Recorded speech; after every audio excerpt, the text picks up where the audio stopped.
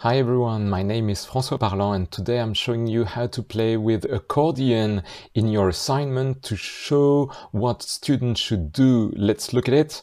When you click, it opens and displays what has to be done, and it displays and it displays. Let's start now.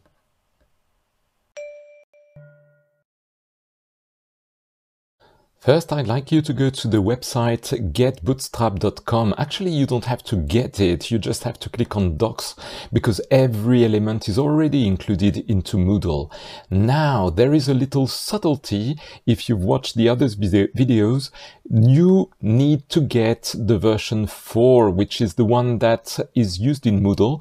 It's just for this component. So now you can go to Components and you should find somewhere Collapse, because that's what we're going to use, a collapsible thing, which is called, you can go down, an accordion. And there you don't have to do anything, just click on Copy to get the code and go to your Moodle page. In your Moodle, just click on Add an activity or resource, choose Assignment. Of course, you need to give it a name. Here it's going to be Test. And in the box, I'd like you to click on the down arrow to display the additional icons. And I want you to click on the last one, HTML.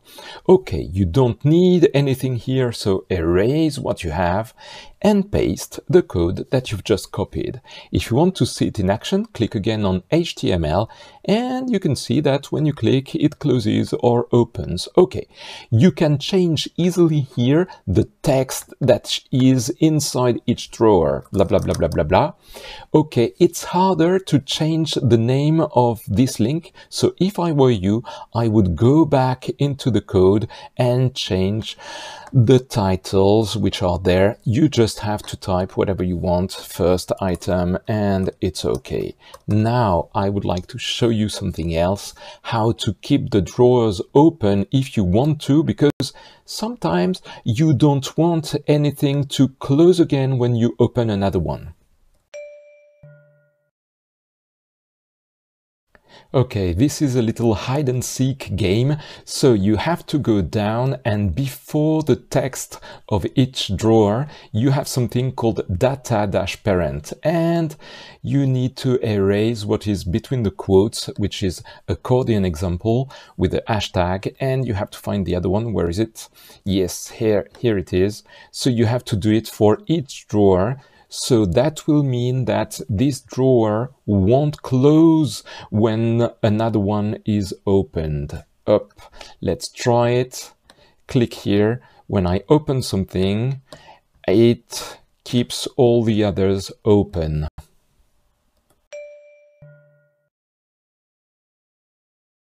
If you've watched the previous video, you can get a list from Bootstrap by just copying the code and paste it in the placeholder that you will find in the accordion.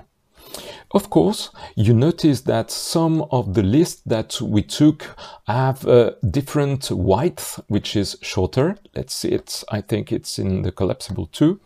So, where is it? Here. So if you find it too small, just click again on the HTML, find what you've just pasted and width, erase it. You don't want a width anymore and you will have something that will be longer.